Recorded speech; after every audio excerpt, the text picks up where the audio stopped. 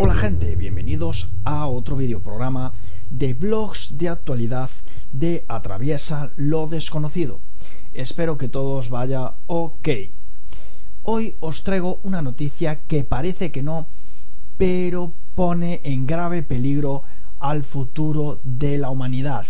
Y es algo tan simple como que en la Antártida han descubierto la presencia de una gran cantidad de diamantes en el interior de muchas de sus montañas.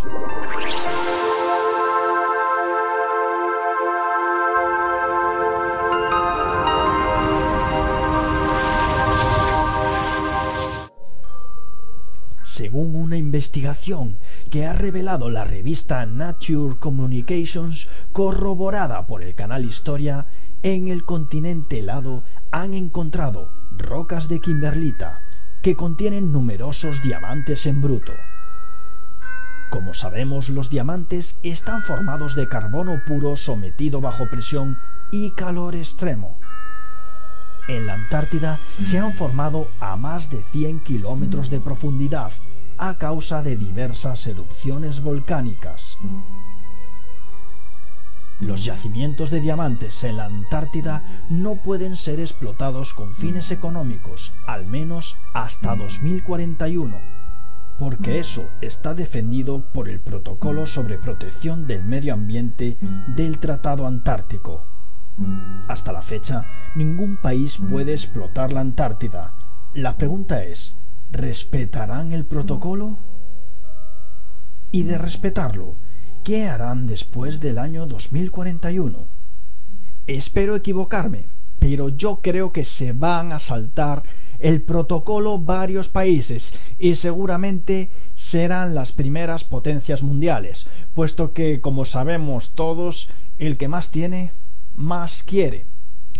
Y bueno, de respetar el protocolo igualmente, en 2041 sería el fin de la Antártida. Miles de personas que llevan años sufriendo la crisis mundial financiera estarán deseando explorarla por todos sus costados para obtener, por supuesto, los beneficios de los diamantes. Está claro que morirá gente.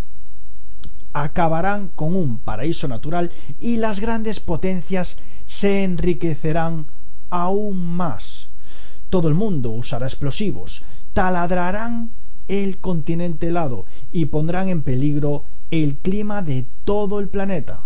El especialista Kevin Hughes del Comité Científicos sobre la Investigación Antártica consideró que no se sabe aún qué van a hacer después del año 2041, pero que seguramente nadie se opondrá al fin del protocolo y que solo el tiempo dirá si la balanza se inclina hacia el lado del cuidado del medio ambiente o de la creación de riqueza económica.